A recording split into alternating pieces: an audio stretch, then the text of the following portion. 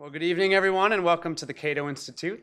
And a special welcome to those of you watching and participating online on the discussion. Hi. My name is Chip Bishop. I'm the Director of Student Programs here at the Cato Institute. I work with our internship program and host various groups for policy briefings and seminars, and also seek just to find ways to get Cato's message out to young people. Many of you are familiar with Cato. I see several intern alumni and former Cato employees scattered throughout the audience, but I also see some new faces. So I'm going to give a quick overview of what we do here at Cato, and conveniently it bridges right into tonight's topic. So what is the Cato Institute? I mean, you're all here, you all heard of it before, but I'm going to give you a quick overview of that. It's a libertarian think tank, which is a pretty packed sentence. So libertarian is one who has the audacity to believe that people were born free and owns the right to his or her own life and pursuits, and that the government, while perhaps necessary or at least useful for some cases, which some people debate, ought to be derived strictly from the consent of the governed. Tom's specifically going to elaborate on this point a little bit more. And yet we live in a society where thousands or even millions of people interact, which both strains the do no harm mantra due to the existence of externalities, and it causes people from many backgrounds and political dispositions to mix, which is a good thing, but it complicates the ability to order society around a consistent set of principles. So the way that we handle those things is public policy, namely the rules applied equally across the broad public, by which society agrees to abide and strive towards, or at least preserve, some social order, whether it's liberty, economic prosperity, egalitarianism, some purpose, some policy. So Cato exists to contribute sincerely researched and viable ideas, you can call it intellectual ammunition if you'd like, into the public policy making process. We do that through attracting the best talent to research, write, and disseminate ideas consistent with our core principles, grounded in the ideas of liberty, clearly embodied in documents like the Declaration of Independence and the Constitution, and built around four key pillars: individual liberty, free markets, limited government, and peace. The target of our efforts at Cato is to educate lay people, basically all of you guys sitting here right now, because most of you here fit the description of young, ambitious, educated, and accomplished. Tonight's topic poses an opportunity to poignantly explore the positives and negatives specifically facing our generation in civil society today. We live in an exciting time in world history. The world is much smaller than it's ever been. International travel, communications technologies, the internet, study abroad trips, and more allow us to interact with more people in more ways than ever before possible. The world is also a larger place than it's ever been. You can get a PhD studying algae, the economics of culture, the therapeutic use of color and art. You can build and race motorcycles, play on an internet-based band, or breed rabbits on a self-sustained farm. Or you can spend your life pursuing numerous other things in highly specialized fields and career options that were never before available to earlier generations. As the world has developed, however, all those positive things have been kind of offset a little bit by the government, which has also grown to occupy more areas in our lives than ever before. Millions of people are arrested each year for consuming plants. Young people are being taxed to pay for health care of older, richer generations. Busybody politicians are trying to regulate how big your sodas can be and how much you can get at your school cafeteria. And we haven't even mentioned all the ways that the government is spying on you. So while there have been great advances in the opportunities available for individuals to pursue, there are many affronts to the freedom to live self-governed, peaceful lives. These issues lead us to ask, what is the role for government in society? Different answers to this have important consequences. Such agreements, in fact, recently led to the partial shutdown of the US government, which, besides giving us more seats into the district every day for those of us who commute, isn't necessarily that wonderful. Thinkers from Aristotle to the American founders to Ron Paul have argued that a crucial role of government is to protect individuals' liberty to pursue happiness.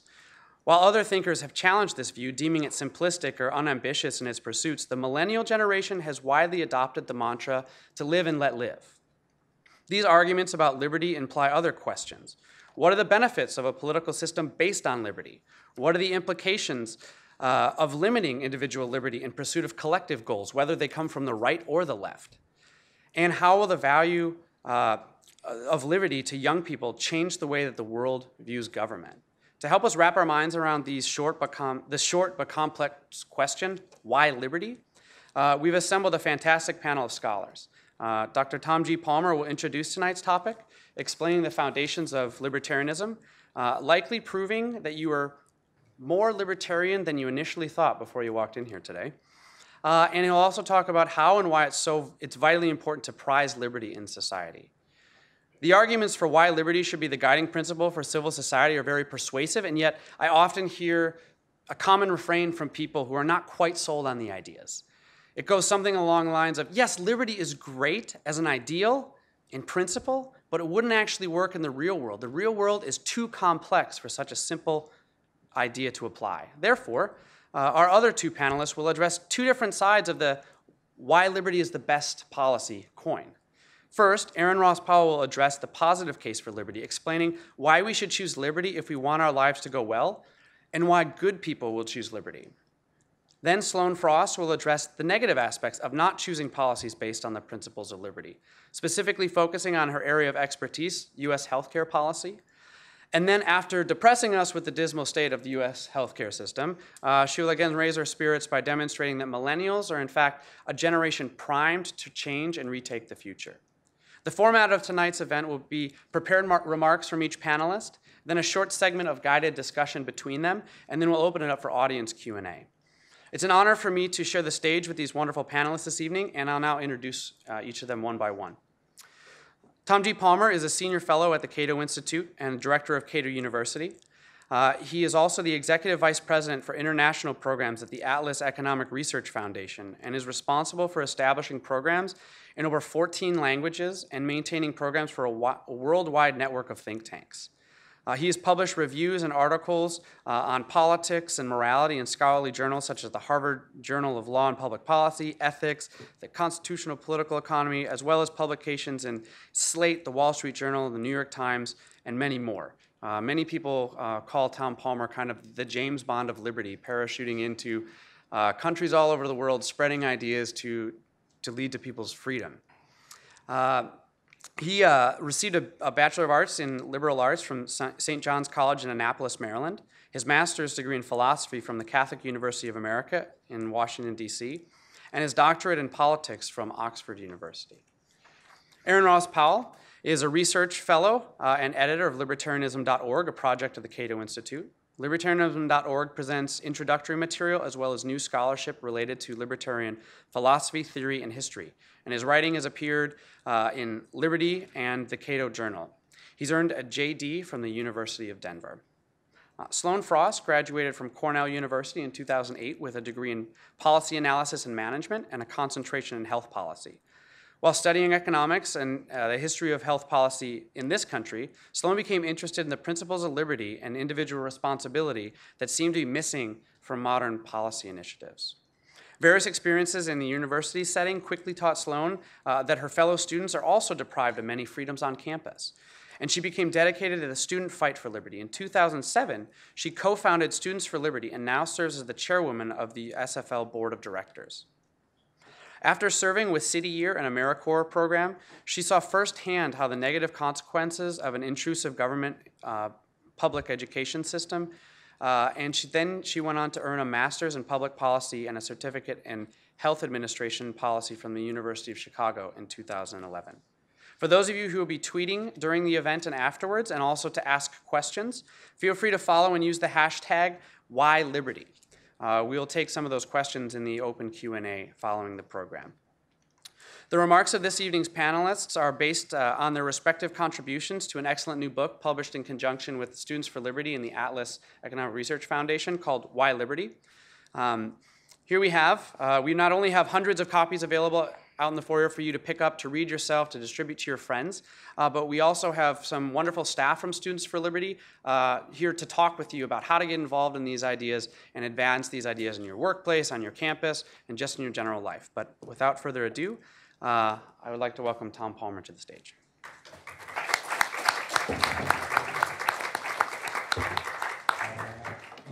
All right. Use this like so? Okay. Thank you very much, Chip. It's a pleasure to be here. A little bit of background on this series of books. We've now put out 4 of them. And we conceived them with the leadership of Students for Liberty, not as big, heavy books that you felt obligated to read. They sit on your shelf and they stare at you accusingly. You haven't finished it yet. But a series of short essays written in different styles with different voices from different parts of the world that would explain the ideas of liberty. They're oriented towards young people, but not exclusively.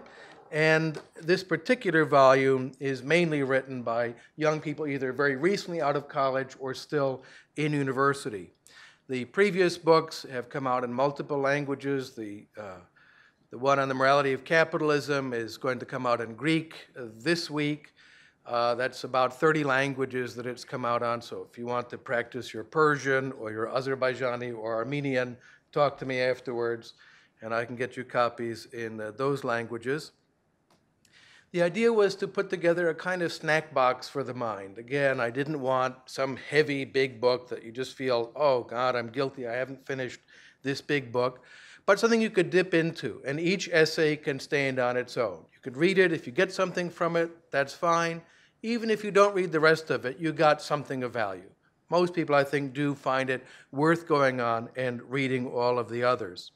This group was a real pleasure to work with because it was my job as the editor to commission them, to work with them, and to help them to find their voices. These two authors were very easy to work with, but it was really a pleasure to do that and to help them to articulate their ideas and then spread them to the rest of the world.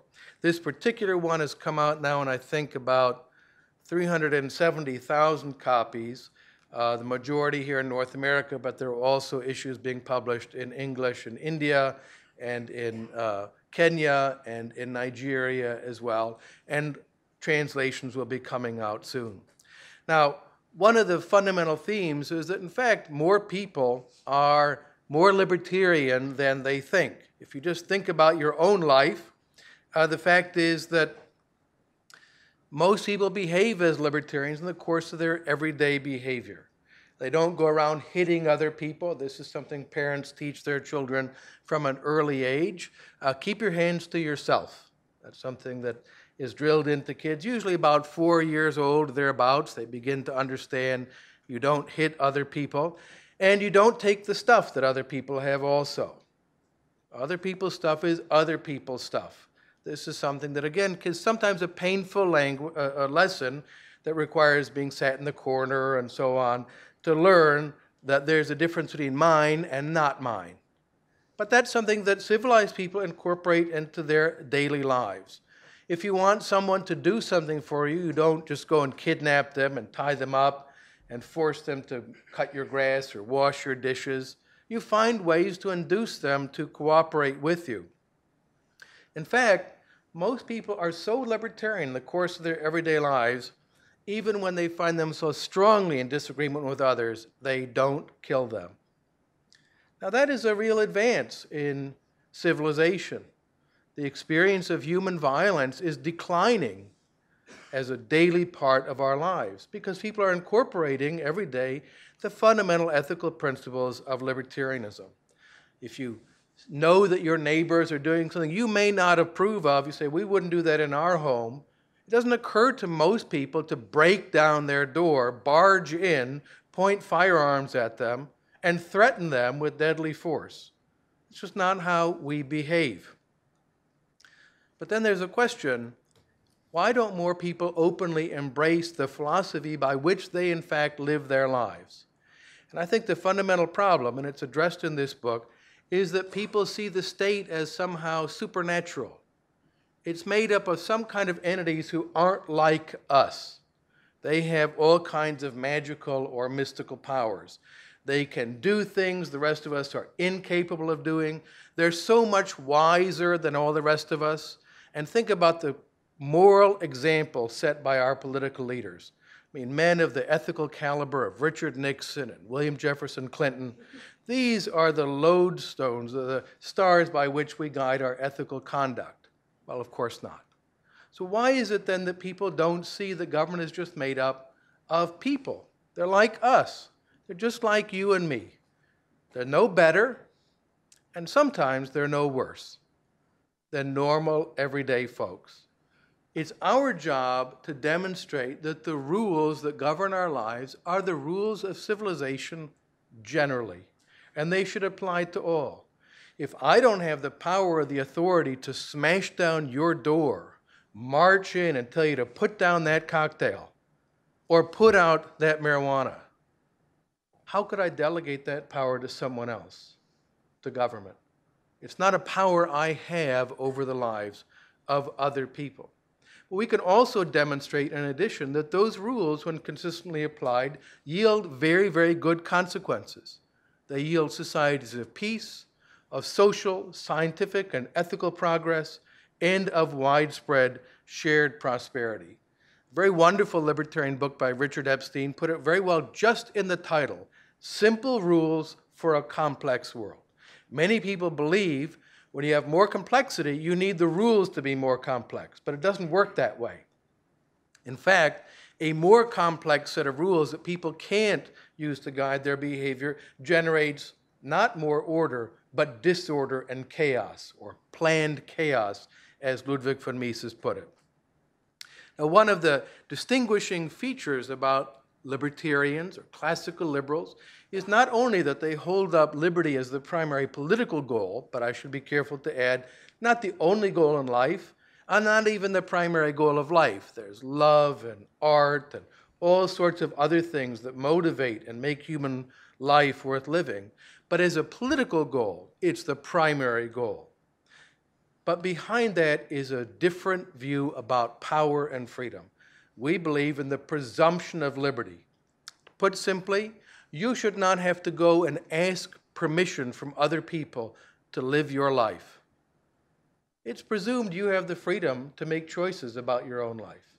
Now, it could be that those should be overridden. You might be restricted in various ways, but the burden of proof is on the one who would restrict, not the one who would exercise freedom. If you want to sing a song or bake some bread, you shouldn't have to go to the Ministry of Music or the Ministry of Pastries to get permission to sing or bake. The presumption is, of course, you have the right and the freedom to do that. Of course, there might be a reason to restrict it, but the burden would be on the one who would restrict. If your singing is so loud that your neighbors can't sing, or sleep at night, rather, or if the baking generated sparks that ignited a fire and harmed your neighbors, then there's a reason to restrict you. But just as with the presumption of innocence, the burden is on the one who would put you in prison, here the burden is on the one who would restrict the exercise of your freedom. It's a fundamental defining principle of a libertarian, the belief in the presumption of liberty. There are three reinforcing elements to that tradition. I explain in one of the essays on the book. The idea of individual rights. Individuals have rights by nature. One could discuss, and philosophers and theologians have argued and debated about this. Are they God-given? Are they supervenient features of the human condition? Are they part of nature? And so on. But all libertarians agree that you have them. They're not given to you by the state or the king or somebody else. You have them prior to your involvement in politics. Then, mutually supporting element, the idea of spontaneous order. Most of the order in society wasn't imposed by government. It didn't come from President Obama or President Bush, although they always like to talk about how they're busy running the economy, running the country. A concept that when you think about it, that would keep you really, really busy if you actually had to run the country or run the economy. They don't. These things fundamentally run themselves. That if you have well-defined, legally secure rights, and people can interact on the basis of the rule of law, they will generate order more complex than any planner or dictator or commissar or president could ever impose. But then there's the third element, the third part of this tripod, and that is what it is that helps us to define and enforce our rights. And that's constitutionally limited government, a system of the rule of law. Each one of these elements supports the others. You can think about them like a tripod or a stool there, that each one gives support to the others. The idea of individual rights by itself may be unsatisfactory to others because they think it'll lead to chaos. And that indeed was the response of the advocates of absolutism against those who advocated individual rights. There's got to be a boss. But from social science, we think about Adam Smith and others, came the idea that when rights are well defined and legally secure, you get more order, not less. You don't need a boss to impose order on society. Now, in some sense, as one of the authors in the book, Clark Rupert, points out, libertarianism is opposed to the extremes, the forms of collectivism on what's called the right and the left. If you think that you get to choose between communism or fascism, that's horrific. Is that really what holds down the extremes of a political system? If that were the case, then libertarianism would be in the radical center. It's about people who are modest, a theme that our colleague Aaron will discuss, humble. We don't believe we have the big plan for everybody's life. That requires humility, whereas the extremes of right and left believe they know how everyone should live. And by golly, you're going to be forced to do it. Libertarians believe that every human being is precious. Every life matters. All of us have the same fundamental rights. And here, one of the great figures in this tradition, Cicero, Marcus Tullius Cicero, in his book on duties, we're all constrained by one and the same law of nature. If that is true, we are certainly forbidden by the law of nature from acting violently against another person. No one was born into the world, as Thomas Jefferson said, quoting the great libertarian Richard Rumbold, with a saddle on his back and another booted and spurred to ride him. Every human being is born to equal liberty, and no one has rights above another. But this tradition of spontaneous order that complements it, we can think about not only Adam Smith, but Lao Tzu, the great Chinese sage, and the concept of Wu Wei, of active inactivity, that it is the proper role of government to set the rules actively and stand back and let the order emerge spontaneously. In his great poem, as he said, the more prohibitions there are, the poorer the people will be. The more edicts are promulgated, the more thieves and bandits there will be. A sage has said, so long as I do nothing, this is this complex idea of active inactivity, of Wu Wei, set the rules and stand back, the people will of themselves be transformed.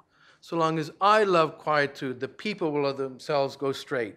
So long as I act only by inactivity, Wu Wei, the people will of themselves become prosperous. This is the natural complement to the idea of individual rights. When people are left to their own rights, can enjoy their freedom, they will run the world. Now, sometimes people argue that libertarianism is a Western movement. I think it's a worldwide movement.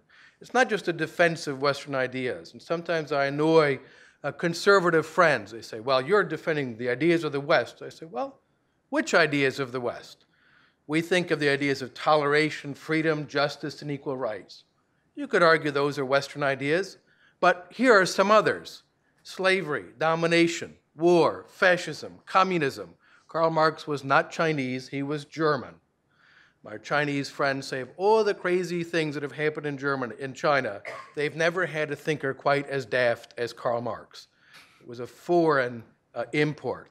Socialism, a European idea, nationalism, and so on. Every society and every culture contains within itself at least two narratives. There is a narrative of freedom and rights, and a narrative of domination and power. And it's our job to find those narratives of freedom, those narratives of rights, and restore them to their proper place. So we think about what Students for Liberty is doing around the world. It is so exciting. I'm so proud to work with Students for Liberty. They give me so much hope. Every time I address one of their groups, if I'm feeling a little bit down about the world, the cloud goes away. This is a global movement of young people who are deciding to stand up for liberty. The groups recently from Ecuador, and then this was the West African Students for Liberty Conference recently in Nigeria. Now, libertarians, though, aren't just dreamy idealists with ideas about justice and freedom and so on. Yes, we are that, but also fundamentally realistic. because we recognize that knowledge is dispersed, incomplete, costly to obtain. We focus, unlike other political ideological movements, on principles, institutions, and processes rather than magical thinking. Most other political perspectives say, we're just going to choose the outcome we want. But you don't normally get to do that. You can't say, all right, let's choose prosperity and progress. What we get to choose is processes, and we choose the ones we hope or think will lead to the outcomes that we want.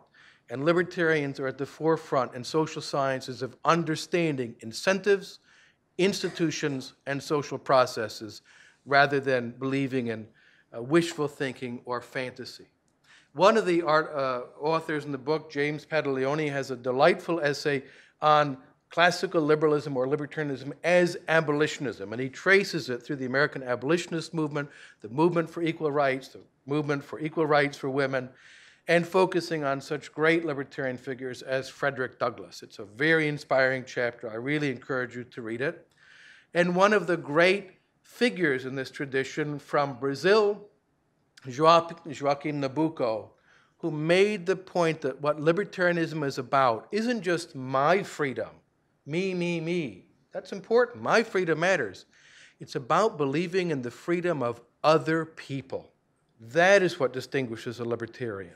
Not just I want mine, but I believe in the freedom of everybody. And Nabuco dedicated his whole life to the abolition of the wicked institution of slavery in his home country. And as he pointed out, he said, you should educate your children and yourselves in the love for the freedom of other people. Only then will you really understand what freedom is, when you appreciate the freedom of other people, not merely your own. Sarah Squire has a very nice essay on art. We sometimes think of libertarians talking about economics all the time, because that's where a lot of the debate politically has taken place, especially in the last century. But art is a very important part of life. It's disruptive. It changes things, like market economies. And a lot of people resist that. They don't like change. But art demands freedom. As Sarah Squire in her essay points out, freedom and art are linked at a very, very deep level. It's not just about who can produce more GDP. It's about living lives that are themselves works of art. So I'll conclude with just a little thought that is implicit in the book about the importance of freedom. It's a life project, not just a little hobby that you undertake now or then. As you go through life, you acquire many projects.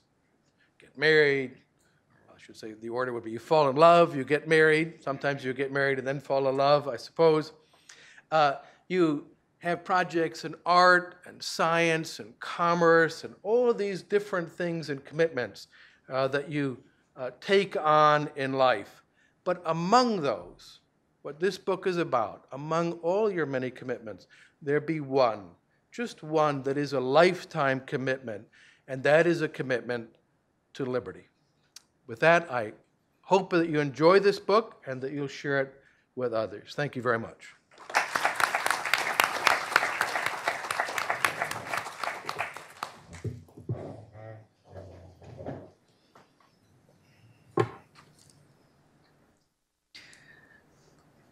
So Chip had asked me to give the positive case for liberty, to answer the why liberty question by saying this is what's good about liberty.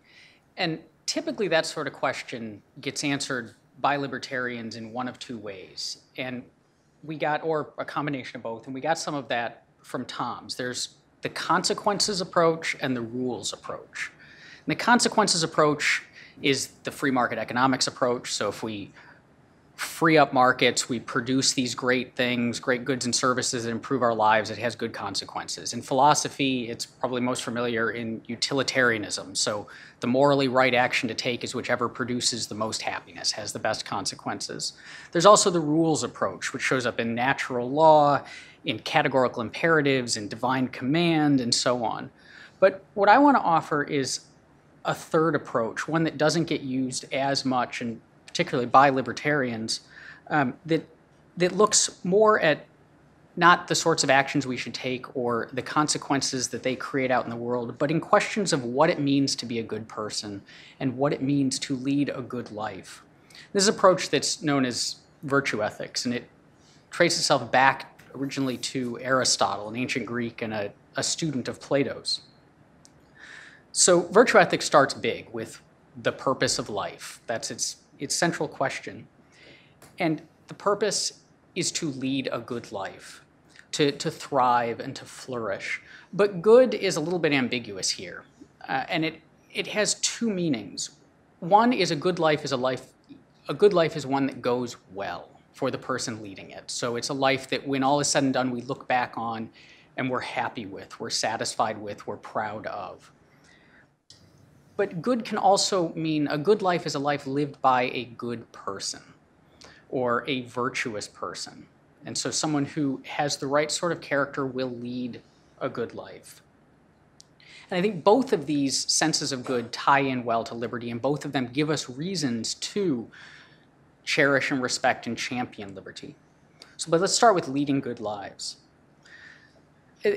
Even if all of us have the goal of leading a good life, if that's what we all want and that's what we all ought to want, what that life will look like is going to vary quite a lot. The perfect life for me, if I have all my options on the table and I can do whatever I want, is going to look rather different in many respects from the life that you would choose and the person sitting next to you would choose. And so to a great extent, we choose liberty because liberty gives us those options. The less liberty we have, the fewer options we have for pursuing the kinds of lives we want, for defining the contours of life the way that we want. And that means that some of us may luck out and these liberty restrictions won't impact our lives, but other people aren't going to reach the sort of potential that they dreamed of reaching. So in that sense, we choose liberty because we want control over the path that our life takes. And liberty is the environment, liberty provides this environment that's necessary for sculpting our life. But it's also an environment where our liberty is protected. I mean, we can't just simply kind of all say we want it. We need it to be enforced in some way, and so that's where we get to this notion of rights, that we have this basic protection of our rights, this protection from violence and the threat of violence that's necessary for us to then have the bedrock upon which we can build these various paths. But a state that goes beyond that, a state that goes beyond protecting rights, begins cutting off options. And this isn't done maliciously. It's often done with the best of intentions. We think that if we restrict liberty a little bit here, then by and large things will go better. This can often be because we're not as humble as we need to be, that our reach exceeds our grasp, that we don't recognize the limits of our ability. And so we go out and we try to muddle in the world and end up doing more damage by restricting liberty than whatever good we hoped to accomplish. And in an Aristotelian sense, this means that it's not that we're evil, it's not that the state is evil when it does this, but it's just behaving unwisely. It's taking these good intentions and not applying them well. So that's the our life should go well argument for liberty, but there's also the good people will choose liberty version of this, because it's not just enough to have options open for us, but we have to choose well in those options. Because even a free life, if conducted poorly, will not be a good one. So the best human life, according to Aristotle, is one that goes beyond mere survival. It's one that goes beyond just exercising our animal functions. Instead, it's one that reaches the heights of our human potential and embraces those characteristics that are central to what it means to be human. And for him, that was intelligence and rational understanding.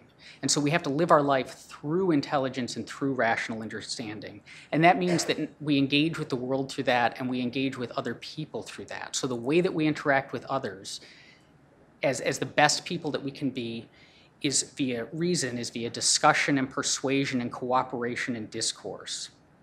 And I think this makes a degree of intuitive sense. I mean, when we think about how to lead a good life, it's generally a life that is filled with decisions that were made intelligently, that were considered, that weren't rash and they weren't made in anger, but were thoughtful and mindful decisions that embraced this rationality and intelligence that all of us have.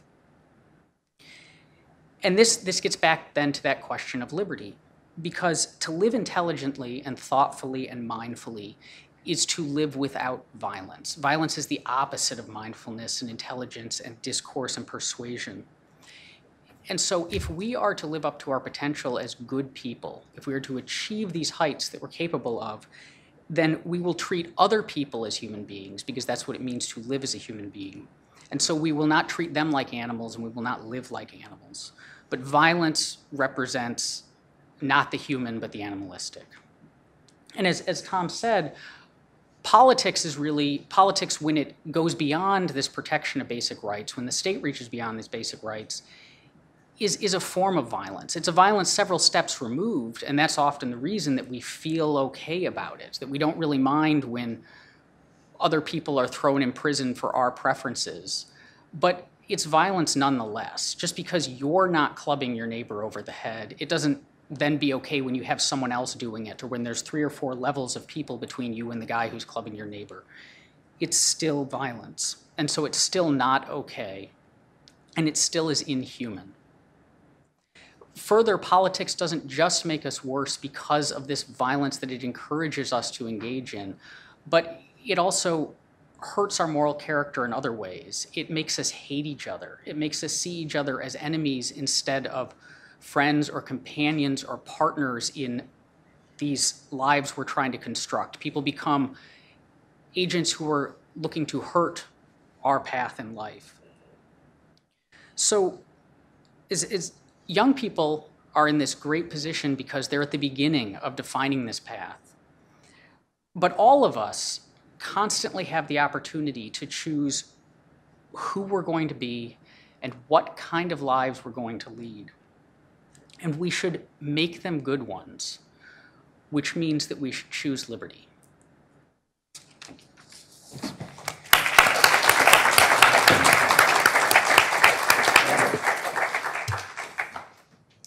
Thank you, Aaron and Tom, and thank you, Chip, for having me today. It's really exciting to be the negative person at a libertarian panel because the government gives me so much fodder to do that. So I'm going to try to scale back on that also and highlight some of the positive things that we get to experience as young people today in America. And I think we really are at a very exciting time to be a libertarian generation. So some of you may have heard healthcare is in the news lately a little bit.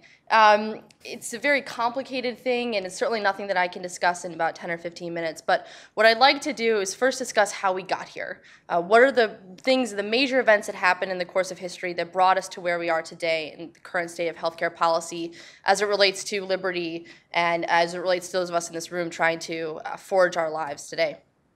The major thing that happened in the last, say, 75 years are the reforms that occurred during World War II. So most people who have health insurance have it through their employer. I'm sure a lot of you in this room have it either through your employer. A lot of us had it through school as well when we were students. The reason that that occurred in history is because during World War II, the government decided to change the allocation of resources away from employers having choices over the wages and instead wanted to steer people towards this war-building industry. And so what they did was they froze wages. They made it illegal for employers to raise wages above a certain level. Well, if you're an employer, you're trying to attract new people to your business, what are you going to do when the government tells you you can't raise wages anymore? Well, their alternative is to offer benefits, and one of those became health insurance. And that, over time, became codified to the point where health insurance benefits are not treated as wages. They're treated as tax-free dollars that you can spend, and that causes you to want to spend them on health insurance. And so now, today, we think of it as a given that our health insurance is going to come through our employer instead of on a market-based system. So when people talk about how in America we have this wonderful market-based system, well, that's quite to the contrary. In the 1960s, we had reforms that led to Medicare and Medicaid. A lot of people get them confused, so the trick that I first learned when I was an undergrad was that Medicare ends with an E and elderly starts with an E, so if that ever helps you when you're trying to talk to people on campus, it's a little mnemonic we can use. Medicare takes care of people who are over the age of 65, and Medicaid, for the most part, takes care of people who have lower income levels. It also has some exceptions for people with certain common chronic conditions, such as end-stage renal failure. But what happened when these programs began is that they were funded through payroll taxes. So Medicare, for example, has a trust fund, and that is not in a lockbox. But it was used to fund hospital payments, doctor payments, all sorts of things. The Medicare trustees who guard this Medicare fund have said that it's set to expire, as in lose its money, by 2016. So for those of us who are not going to be 65 by the year 2016, that means our payroll taxes that are going into the system are probably not going to be benefits for us. Our generation is coming around to notice that a lot of these times when government taxes us to provide for things, they're not actually providing these things for us. And then SCHIP, which is a state children's health insurance program, was an agreement reached after Hillary Care failed in the mid-90s in this country. And it was a way to provide health insurance for children who have modest incomes but not low enough to qualify for Medicaid. So we've been inching toward this system of more and more government control of healthcare and health insurance in this country. We do not have a free market system by any means. Then in 2010, even if we weren't alive for Medicare and Medicaid and may not remember the SCHIP debates, we were around in 2010 to hear the debates over the ACA, which is also Obamacare. Don't let that Jimmy Kimmel skit fool you. What happened when Obamacare was passed, that we have these wonderful promises of affordability and everyone's going to be covered, we'll all have access to phenomenal health care and everything will just be dandy. The unfortunate reality is that we don't live in a utopian world. There are scarcity of resources, there are incentives at play, and a lot of these incentives that have been put in place by government do not actually lead to better care. Insurance lobbies for certain products to be covered, doctor and other special interest groups that lobbied for their services to be covered. There's a huge issue of what we call crony capitalism, or when certain special interest groups lobby to get their interests put into law, and the rest of us pay the price for them. It's classic public choice economics. It's driving us to a system of unsustainable health insurance and healthcare in this country. Well, you may say, why are you talking about health insurance and healthcare in two different ways? Well, health insurance is not necessarily the same thing as healthcare. Our insurance system is a third-party payer system. It's this really convoluted way of individuals paying taxes to the government who then provides some insurance, who then also pays the provider, and then you pay the provider when you go with something called an out-of-pocket or a co-payment or a deductible, and there's all sorts of these buzzwords. No one really understands exactly how the dollars are spent in healthcare. Try doing this sometime. Next time you're at the doctor's office, ask them how much it actually costs for a service. You either get this befuddled look of the person saying, I don't know, or they'll say, oh, don't worry about it because your insurance will cover it. We don't have those price signals. When we don't have prices to shop for goods and services, we consume them at disproportionate rates to what we actually need. I actually had knee surgery a few months ago. I went in and I said, how much is this going to cost? And they said, why do you ask that? That's such a silly question. And then they said, don't worry, your insurance will cover it. And I said, okay, fine. I get the bill for it. It was an $11,000 procedure. I paid $0. I never even saw any prices. I had no incentive to shop around to see if there was a different doctor who could have performed the surgery, if there was different treatment options to have. None of that, because there weren't price signals to communicate those needs. When we don't have those price signals, we get resources misallocated. We also have this funny thing called moral hazard, which is when you're covered for something, you don't necessarily access it in the same way that you would if you weren't covered for it. We have distorted incentives as well for providers who, instead of getting paid based on the quality of care they administer, they get reimbursed for procedures. So they have these incentives to, say, issue you a CAT scan or a CT scan, which costs a lot of money for the hospital, but they get reimbursed at a higher rate. And you don't pay any money for it, and you don't see it. So there's all sorts of transactions happening that we don't see when we actually access healthcare, which drives up the costs, drives up health insurance, and prevents us from getting the care that we need. All of that confusion has led to a lot of malaise against those of us in the millennial generation. It's interesting that when President Obama ran in 2008 versus when he ran in 2012, the margin of youth vote for him decreased by 11%. We saw more wars, more government intrusion. We saw broken promises all over. We saw less access to the kinds of health insurance we thought we were going to get. And the average student debt tripled between 1989 and 2010. All of these different factors led to those of us thinking, what's happening to our money and what's happening to our government? They're not representing what we want anymore. And particularly for those of us who want to try to access healthcare, we're seeing a huge discord.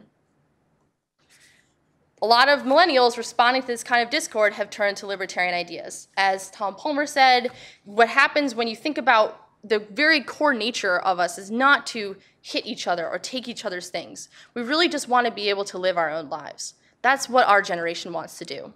We look at health insurance and think, okay, I bought auto insurance because a lot of people have a car. When you buy auto insurance, you can usually go online and shop around. You can call people. There are advertisements for different kinds of insurance companies. But why don't we see that with health insurance?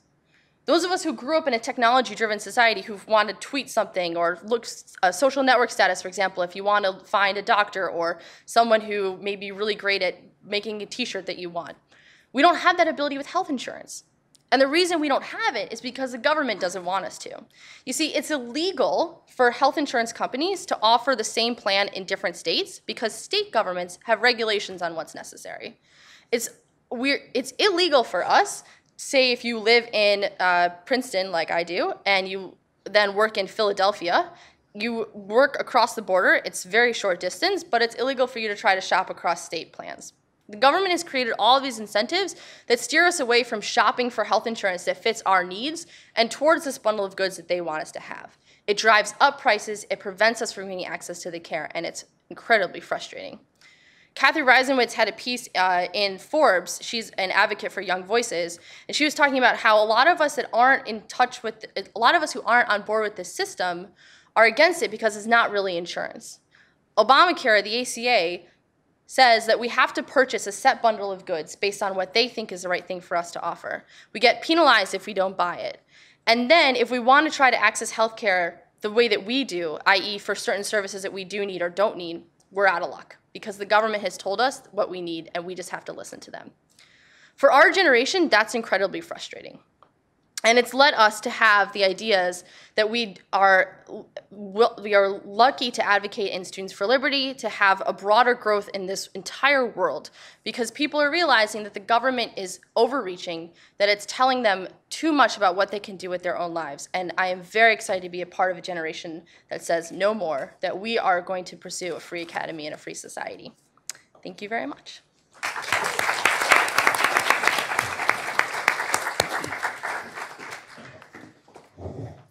All right, so now I'm going to pose a couple questions and let the panelists communicate back and forth if they want to expound on something the other person said, pique something they've done research on. But I'll lead off with a quick question for Tom Palmer. I read a study earlier today that there are over 21 million millennials currently living with their parents. Some of them like it, but I'm assuming not all of them do.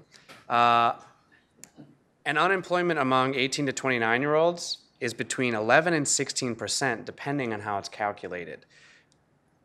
You talked about incentives and institutions, social process.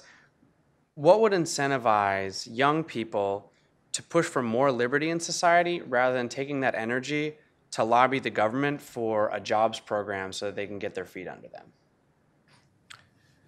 Well, I wish I could answer that definitively and give you the answer. I'm kind of interested also, the question you said, presumably most of them don't like it. Were you talking about the parents or the millennials?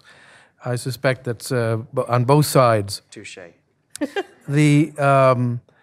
There is a very serious problem around the world, and it is rising. It's rising in this country, but it's much worse in many others, of persistent youth unemployment.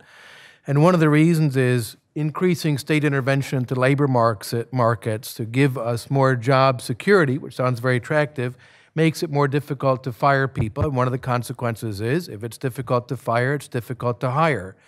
And in Europe, for example, this is a very, very deep problem where young people face staggering rates of unemployment because if you hire someone, it's almost like getting married. It's very, very difficult.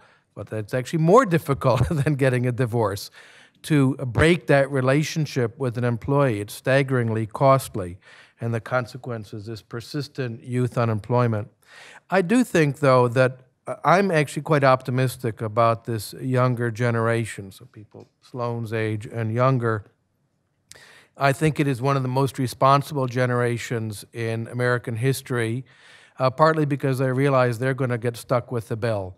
And I have to say that I am ashamed of the performance of people in my age group, in my generation, to stick young people with trillions and trillions and trillions of dollars of official debt and unfunded liabilities. I think it's simply shameful that we have either actively participated or, in my case, failed to stop what I think is a gigantic train robbery that's going on right now. It shouldn't be that way.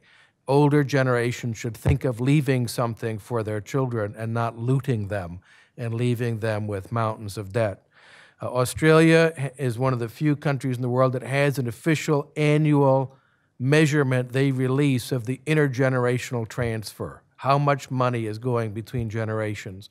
And the fact is there is a transfer from young people to older people. And I'm not talking about people who are 95 or 100. I'm talking about people my age. We are, in effect, looting young people at a rapidly increasing rate. And I think they're catching on, that this is unfair and unjust. And so I think that they actually are going to be the generation that stands up for some principles of responsibility, while those in my generation are driving the country over a cliff in terms of indebtedness, over $100 trillion in unfunded liabilities, and so on. So I'm pessimistic in the near term about the future of the country, but I'm optimistic in the long term because I think that the younger people who will be replacing us are more responsible than people in my age group. I'll repackage a little bit of that and pose it to questions to both Aaron and Sloan. Every generation thinks the young people are something special. And yet in American history, every generation tends to take how much their parents' generation screwed them and double up and screw the following generation even more. Compared with what Tom just said, what's your over-under on young people's potential for revolt versus their propensity to just screw their kids and kick the can down the road? Well, I think this can be, I mean, we should acknowledge that this is it's a difficult problem. It's asking a lot to say to someone who is without a job or in some other way really hurting that, you should ignore the politician who's telling you he can help you right now in favor of markets. Because what we're asking them is that the politician is concrete. He's standing there in front of you or he's on your TV. And politicians are very persuasive, or they wouldn't have gotten where they are. And we're asking them to ignore that person and instead trust in something that's much more abstract, these spontaneous orders, markets. And we can say, that if we free this up, then the situations that are creating your unemployment or whatever else will go away, that things will get much better, that many more jobs will be available. But we're always left saying that's going to take some time. And this guy's standing here right now and he's saying, look, I can pass this legislation if you vote for me and I'll get you a job. And I think that the hurdle we have to overcome is he's not going to get them a job. I mean, as Tom said, these sorts of regulations make things worse, but that's often a difficult lesson to really take to heart in the moment. And so I think the only thing that's going to help is to just internalize the repetition of these promises coming up empty, that young people have to see that over and over and over again, these policies fail, and when markets are freed up and when spontaneous orders can emerge and when we have more liberty, things get better. But it's not an immediately easy sell. Yeah, I agree with that. I think one of the most difficult things in particular about health policy is that to argue, say, for purchasing interstate or changing licensing laws to open it up to physician assistants or nurses to perform more procedures is that it's not a very immediate reaction. I think our generation wants an immediate reaction. I think one of the best ways then to talk about that is real life examples. So a lot of us who have had part-time jobs see under Obamacare where the penalties are imposed for individuals who work 30 hours or more. So employers are docking the hours of some part-time and hourly shift workers to be, say, 29 hours, so they aren't responsible for the penalty. There are a lot of people people in my generation and our parents who are affected by this directly. And so it's very simple to say, people who are in this situation, people who have had to answer to these policies, and it's hurting them. There's a phenomenon in health insurance known as job lock, where people will stay in a job because they have some employer-sponsored insurance that fits what their needs are. If we didn't have this government incentivized structure, if we didn't have the tax system that was imposed during World War II, people would be more able to buy insurance on a market system, or they wouldn't be beholden necessarily to their employers anymore. Those kinds of very concrete examples, yes, they don't happen immediately, but I think they're very easy to understand for those of us who are entering the workforce. Aaron, you talked about goodness, right? Being good people, living a good life. A lot of people claim that the state, right? You didn't address specifically the economic arguments of economies of scale and the pursuit of profit. A lot of people argue that the state can be used as a tool for good. And in these hard times, why not go that way? How does the state reinforce a good society? Does it undermine it? Well, I think that as the state grows, it has a tendency to coerce us to undermine a good society. That a good society, a flourishing society, is one of voluntary associations, people coming together peacefully, organizing around common interests, helping each other, exercising these important virtues, and the state gets in the way of that. It places stumbling blocks. So when the state comes in and promises to help, I mean, you don't want to say like, if the state's going to do good, why wouldn't we accept that? Because the state's, in most cases, is simply not going to do good. It's going to say it's going to do good, but it may have other motives, or it may be unaware of how difficult these questions are. So I think we need to not grant the state to do good and then argue from there. We need to say, wait a second, like, what does it mean for it to do good, and where does that good actually come from? All right. I'm going to ask one more question. So those of you out there, be thinking of something good to ask next. This is, addressed to Sloan specifically on the content, and also Tom, based on your expertise in history. Sloan, you talked about kind of the origin of the wealth of the healthcare system in America, but what caused people to think that the government would be a good way to give very intimate services in the first place? Welfare, healthcare, et cetera. And Tom, I know you've done some work on this in the past, and you guys, Students for Liberty and Atlas, published the book after the welfare state. So what caused people to think the government would be a good way to do this in the first place? So this is actually one of my favorite stories from health econ history. In the 1880s, when Otto von Bismarck was leading Germany, and he decided that he was going to institutionalize a social safety net, and insurance benefits weren't going to start until the age of 65. The average life expectancy back then was 55.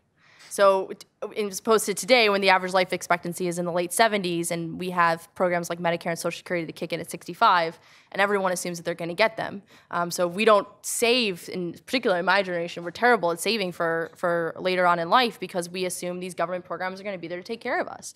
And the reality is that they aren't. I mean, the economics are very unfortunate, and that it's very clear that those funds just won't be there for us.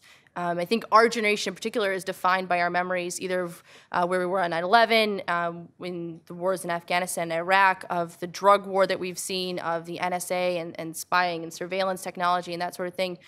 We've seen the government intrude so many times when they turn around and say that they're going to take care of us. And I think we're finally wising up to the fact that they don't do the things that they say they're going to do, that they pretend to be these wonderful, benevolent people, and then their programs don't follow suit. And I think we're realizing that that's a reality. And unfortunate as it is that those programs exist, I really do have a lot of hope that our generation won't take for granted anymore that the government's going to provide things for us, because we realize that they haven't been doing so.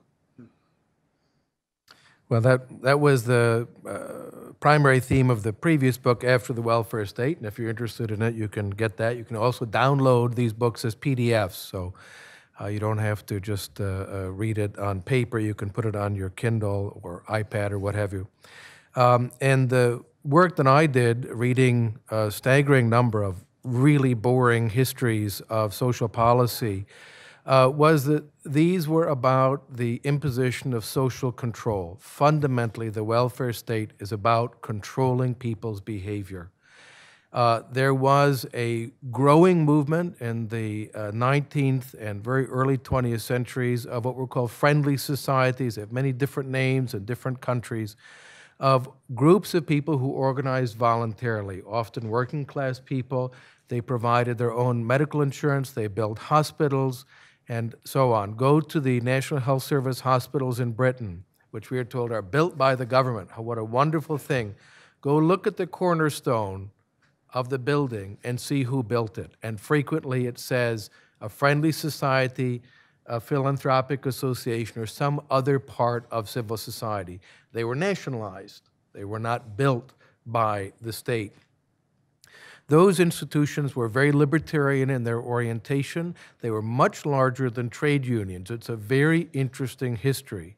David Green in the United Kingdom and Australia has documented these in his books, and I put an excerpt from one of his books into that After the Welfare State. I'd commissioned it in 1990 to be published in Russian, which is when we published it in the Russian language. I thought English speakers should be able to have access to it as well.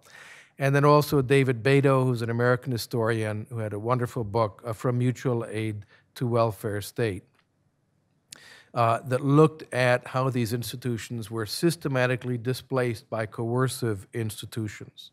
There's another element to it as well, though, from the story that Sloan indicated. They were broke the minute they were set up, and this is something that is very important. Hennick, in his history of the Bismarck's accomplishment, points out that the great advantage of pay-as-you-go systems is they're very popular initially, because people are paying, the number of beneficiaries is very small, and they get something without having paid in. So when Social Security was set up, there were some people who got Social Security without having paid into it. They thought it sounded pretty good, and most people said, well, isn't that nice? They're getting Social Security now. But they were broke from the day they started because they began to accumulate these unfunded liabilities. Bismarck pointed out it was a great way to fund the state because more money comes in than is going out. You can use that for his process of state building. And this was also true with Social Security. Now, those systems, they went cash negative in Germany, and that's one of the reasons for the collapse of the German economy. There's a very fine book by Götz Ali called Hitler's Volksstaat. The English title was Hitler's Beneficiaries on the Rise of the Nazi Welfare State, that this bankrupted the German state and really brought Hitler to power, and who then created the most malicious welfare state in the history of the world as they looted all of Europe, starting, of course, with the Jews, conversion of Jewish property to Volksvermögen or National People's Treasury, and then the looting of all of Europe as they invaded and sucked the resources out of it. All of these systems, pay-as-you-go systems, are broke the day they're set up. It's just a question of when it becomes evident. That is where we are now in the United States. Greece passed that point already. The Greek state is totally broke. They cannot fulfill their obligations, no matter how much they suck money out of the German taxpayers. It cannot be done. We are now approaching that point very, very rapidly as well. There are not enough resources to fulfill the promises that have been made. Already, Social Security went cash negative. That is to say that more money is going out than is coming in. There's a fiction. They have this investment, which is entirely in government bonds, which are just IOUs. There's nothing, no investment there. And these systems are rapidly growing broke. So now we are in the stage, the late stage of mature welfare states as they collapse. And the danger is when they collapse, there can be very serious, frightening political consequences, as we have seen in Greece and other European countries, the rise of extremist, scary, frightening movements like Golden Dawn and Syriza Party in Greece. This is a Stalinist and a Hitlerite party are now serious players in the European political scene. That's scary. We need to act more quickly to bring fiscal discipline to begin to cut back these institutions before they destroy the remnants of democratic self-governance. All right. That's a cheery note. So. Yeah. We'll bridge from that happy note to asking you guys if you have questions, on why liberty, your life, your choices, your future.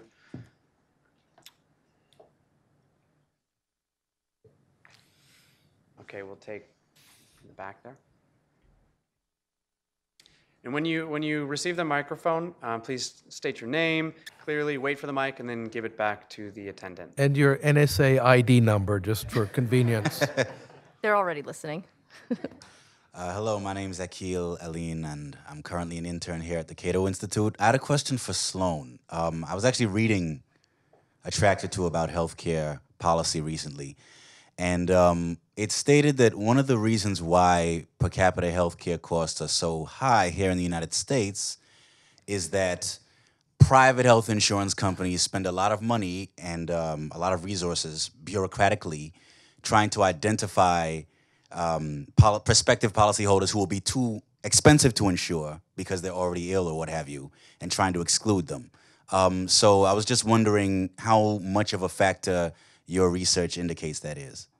That's a really interesting question because I don't know the answer numerically, but I can tell you that one of the most interesting things about money spent by private health insurance companies, if you think about the way they interact with potential clients as well as the government, is that they invest a lot in making sure that the government puts into place policies that will reinforce their preferences. So programs where you want to invest your money in, say, a health savings account or a future savings account, you don't get the same tax treatment. So people get different preferences that health insurance companies don't necessarily want.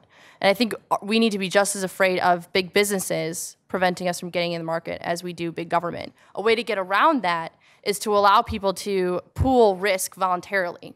So the way insurance works is they pool risk, right? So an insurance company makes money because they have more people paying premiums that are higher than the money they take out. So a way to get around that would be if people were able to legally join together and say, hey, I'm interested in buying a policy with you. You know, we do these a lot with groups that we formed online or, you know, in person, say support groups for people with common chronic conditions. Would you like to buy an insurance policy? We can drive down the premiums because of that. Because those policies are illegal, we don't have the opportunity to do that. So yeah, I'm sure that private health insurance companies do that. I wish there was an alternative that was legal for us to pursue. In the back right over there.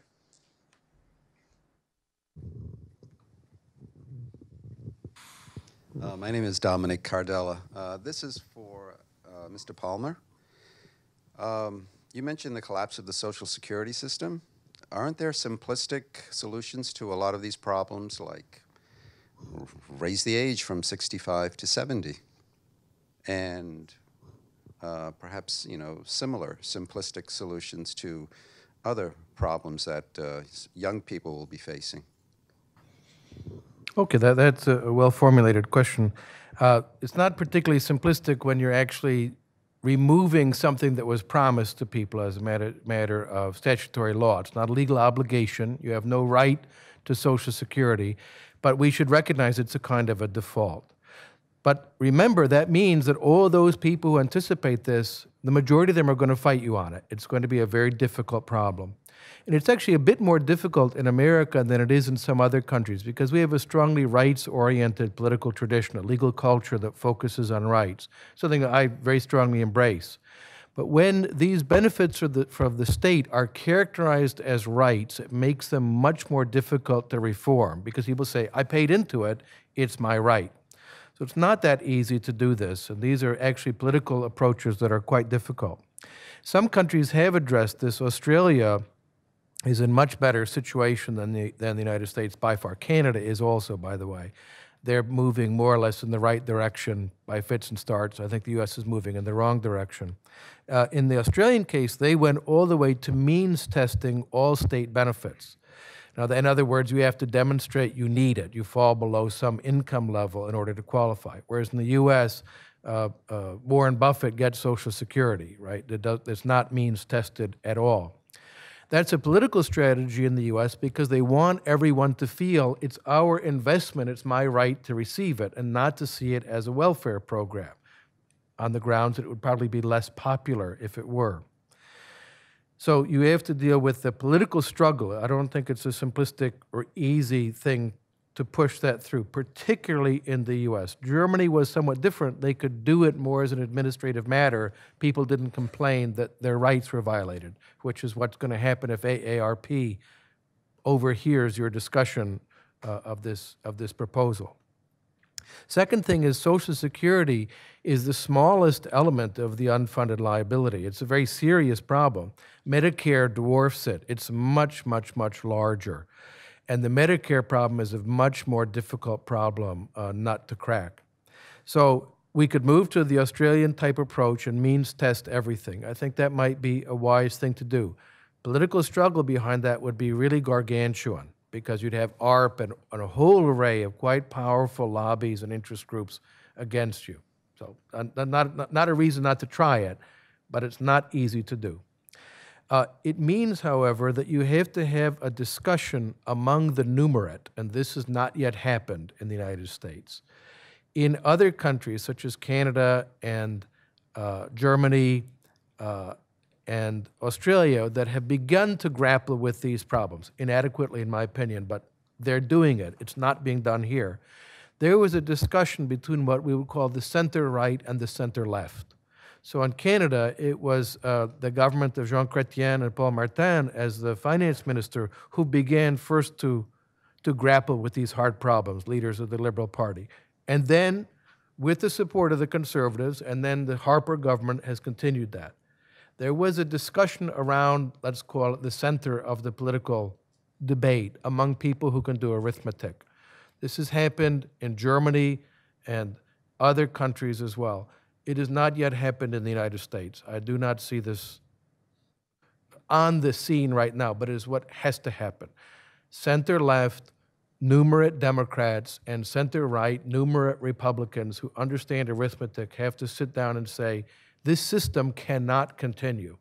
We have to do something about it and make those hard, difficult choices. I'd be happy to go the Australian route and means test everything, but that would be a very serious political struggle in the United States. I think it'd be the right direction. So, long and the short, there are some solutions. They are not simplistic or easy to implement, and even so, you still have to deal. You could have to raise the retirement age quite high to be able to really bite into even Social Security's unfunded liabilities on the old age survivors portion. Disability insurance is already broke, absolutely broke. And what we're seeing now, of course, is the rise in disability claims. It's a kind of moral breakdown in the country. More and more people claiming disability, but no evidence that there's any increase in the actual experience of disability. My Facebook page, every day I get lawyers trolling saying, are you over 50? Think you might be disabled? Could be. Call us, right? And it really makes me angry to see that, this trolling for cheating the system, in effect. That's the situation we're in right now. And it's going to take a moral regeneration, and that's why I'm counting on Sloan, to lead this debate and call people to a culture of some responsibility. It's one of my, I was just going to say really quick, one of my favorite Milton Friedman lines is that there's nothing so permanent as a temporary government program. And I think that's probably addresses it a little too well. It's poignant. All right, another question out here. Sir in the middle. Good evening. My name is David Davila, and I'm currently interning at the Center for American Progress. And I have a couple of questions. As a millennial, where do libertarians stand? Where will millennials who identify themselves as libertarians, where will they stand when it comes to a political party? Do we see a strong libertarian political party coming into effect? And if so, what can millennials do right now, something tangible that they could possibly do? And another question I had was for Mr. Powell. How do we define goodness? I think that's very broad, but how do we define that? I will take the first one to Sloan directly. Sure. It's very difficult because I don't think there is a sort of straight libertarian answer to where people fall in politics. There are people in SFL who fit all sides of the political spectrum, because in SFL we don't define liberty from a political standpoint. We say that liberty is an umbrella principle. We don't care how you define the philosophy of liberty so long as you embrace pro-liberty. So that's everything from free markets to peace to the ability for an individual to do as he or she pleases so long as it doesn't hurt anyone else. So it's a very broad perspective. And from that perspective, you get people who are either Democrats, Republicans, Libertarians, Green Party, the whole mix. And I think that's wonderful. I don't think libertarians necessarily should be in one particular party or another. I think there are inroads that we can make in both major political parties because we agree with some ideas theoretically from both sides. So for example, Democrats who actually are anti-war, where they exist, we should definitely do things with them. Republicans who are pro-free market and allowing people to, say, have a market for health insurance, we should definitely work with them. And I think that the more we can do in both major political parties, as well as perhaps starting to grow a third political party, I think anything we can do in that realm would be wonderful, but needs to be founded on the ideas. So one of our guiding documents is an essay written by Friedrich Hayek on the intellectuals and socialism, that the ideas need to be the foundation for us to build a free society. Pitch it on over to Aaron. Sure. So that's not an easy question, and it's particularly not an easy question to answer in 30 seconds. So for Aristotle, for goodness meant if what we're aiming for is what he called eudaimonia, which is flourishing, which is not moments of happiness, but is a life well lived. And goodness is the character traits that are most conducive to living that kind of life. And for him, it was a life that's fully human, that lives up to all of our capacities, and particularly those capacities that are uniquely human. So rationality, introspection, and so a good person possesses the virtues. And the virtues are, again, they're character traits that lead to living a life of flourishing.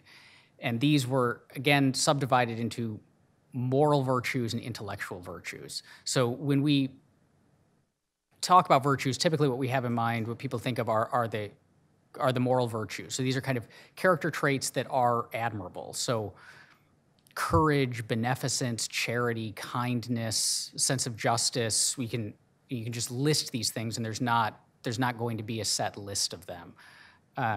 And so you have to possess these things. They have to be kind of part of who you are. They have to motivate you and be fully internalized. And then there's the intellectual virtues, which are the skills in living well with these traits, which kind of is easier to think of as wisdom. So you may be acting out of a sense of kindness or generosity, but you can do harm in the world if you don't act well, like you just screw it up. So you need the practical wisdom, or phronesis, as he called it, in order to apply these virtuous traits well to the world to then actually live well. So that's, and it goes on and on from there. So it's a very big question, but I think the best way to think about it really quickly is that most of us, I think, do have a sense of, think of like role models.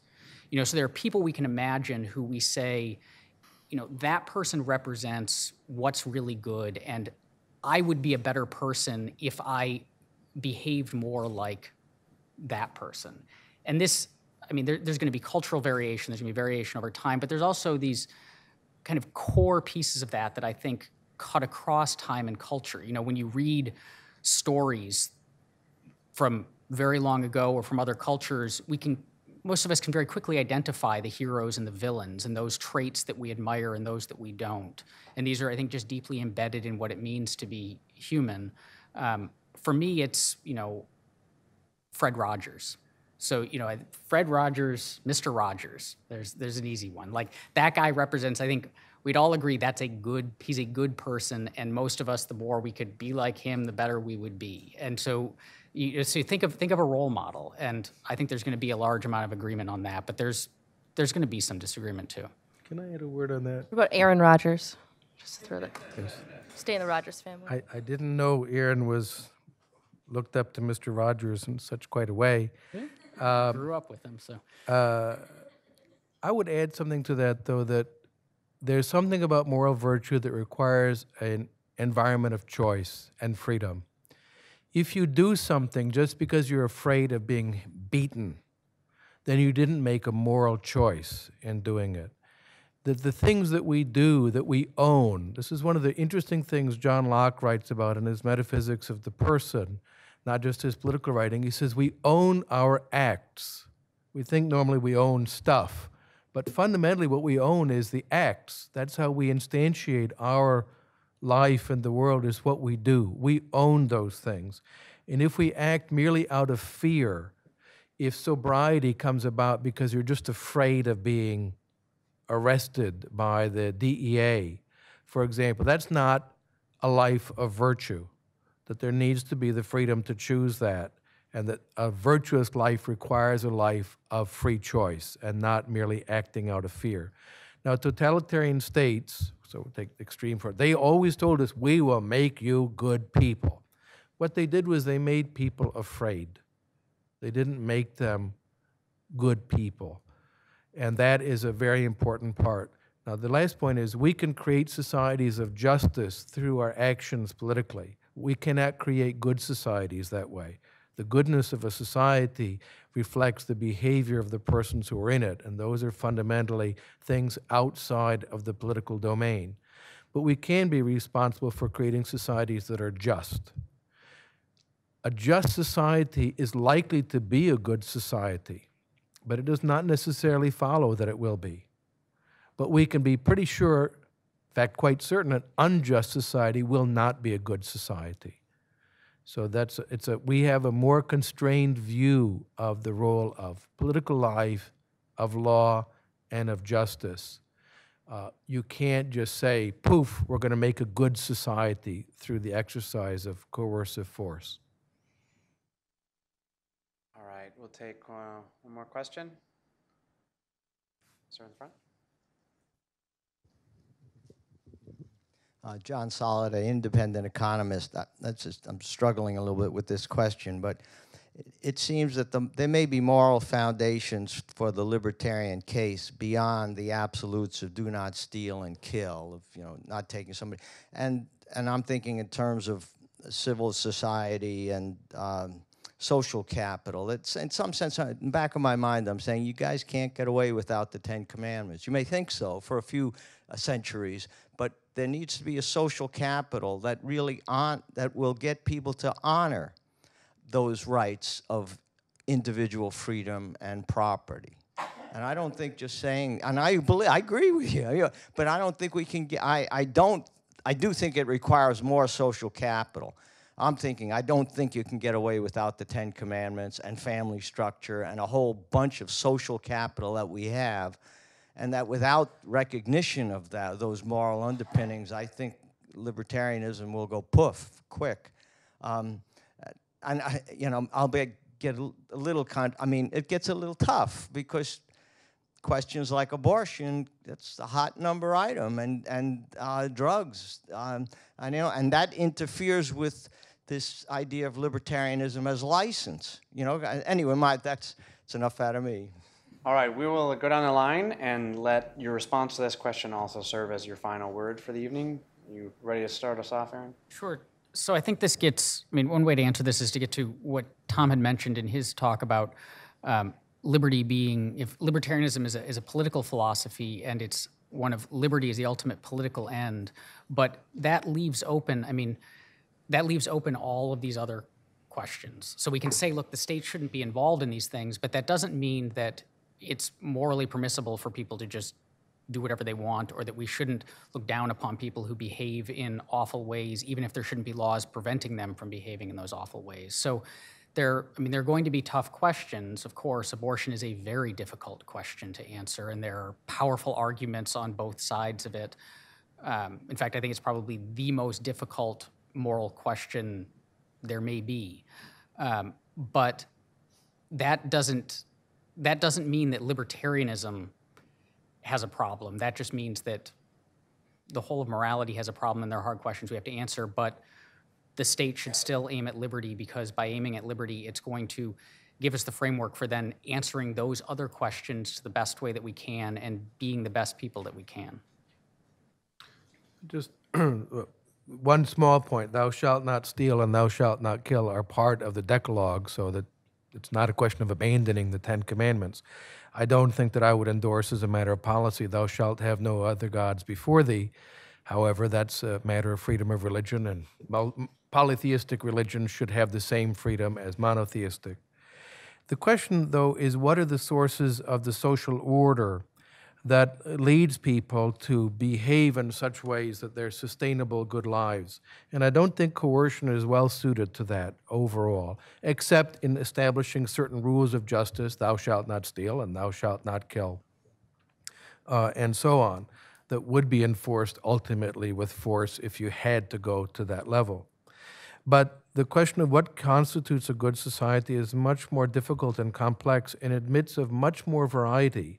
There are a multitude of different social orders in the world and different cultures that are compatible with the society of freedom. Think about the Japanese. Japanese religion isn't very much like Abrahamic religion. So people in America are more accustomed to thinking about Abrahamic faiths, Judaism, Christianity, and Islam. And they think all moral order has to come from that. The Japanese are, by all objective criteria, the most honest people in the world. Every year, these surveys of honesty, the Japanese are at the absolute top, and yet their conception of religion is not Abrahamic at all. They have a very different approach to virtue and religion and the relationship to the ancestors and so on. So I think that social order and a good society, there are many routes to it. But we know that none of those routes are on the road of socialism, fascism, or even extreme state coercion. Think about our thou shalt not take drugs laws that we have today. As we know, because it's illegal, no one takes drugs in America. There are no drugs to be found in high schools or prisons, but actually we all know that's not true. If you wanted to score some drugs, the two places you can be really sure you're going to be able to do it is an American high school or a prison. So those are just not working at helping to create societies in which people govern themselves in sober and responsible ways. Even the Netherlands, with their very modest semi-legalization, it's not really a legal market. They're just less likely to bust you for smoking something in a